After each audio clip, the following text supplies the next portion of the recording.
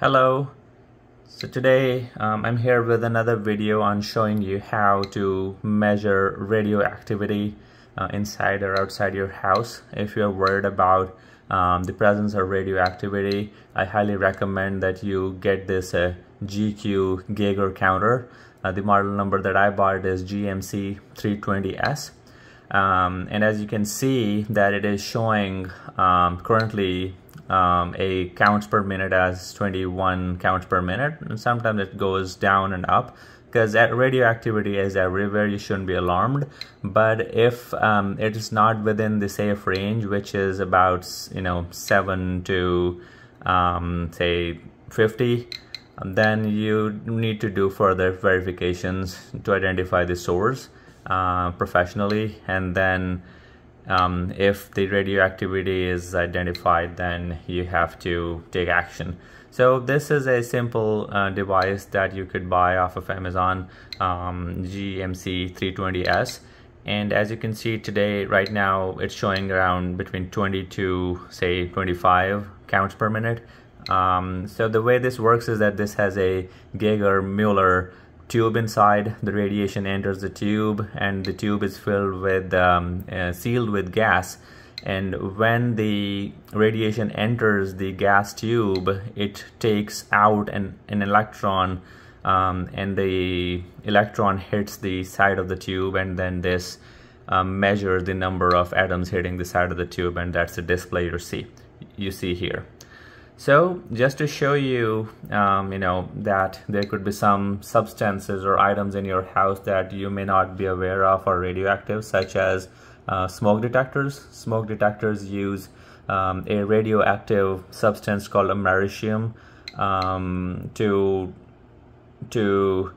detect smoke and then alarm based on that. So if I take this GQ Geiger counter near a smoke detector, you should see a spike in the counts per minute, and these particles generally don't travel too far, and you shouldn't be alarmed because smoke detectors are not next to your head or body. It's generally mounted on the ceiling or on the side of the wall.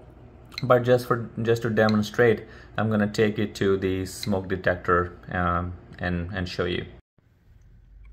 So here is a smoke detector that I have in my apartment, and I'm gonna place the Geiger counter on top of that just to show you if it can detect any spike or if there is any Americium radioactive substance in this. So as you can see clearly that the moment I placed it on the smoke detector, it is spiking.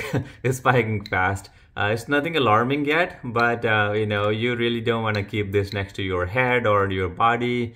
Keep it somewhere that is not close to humans, although the radiation level is not that significant. But it just touched 50. It's still not alarming because I guess scientifically speaking, anything below 150 is considered safe. I mean, although not that safe, but considered safe because they gotta have an upper limit for safety.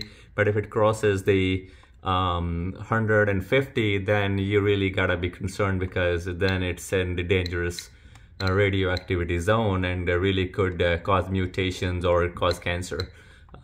So a really nifty device to own and have around to see if there is any radioactivity. But this proves that this smoke detector particularly has Americium, and it is emitting radioactive particles that are being sensed by the Geiger Muler tube inside this GQ-GMC-320S. So I hope this video demonstration helped you in some way, shape, or form. The maximum CPM counts per minute that I saw today was probably 64 or 65, I don't remember, but at least it shows that, yeah, there is a clear spike. All right, thank you. Good day.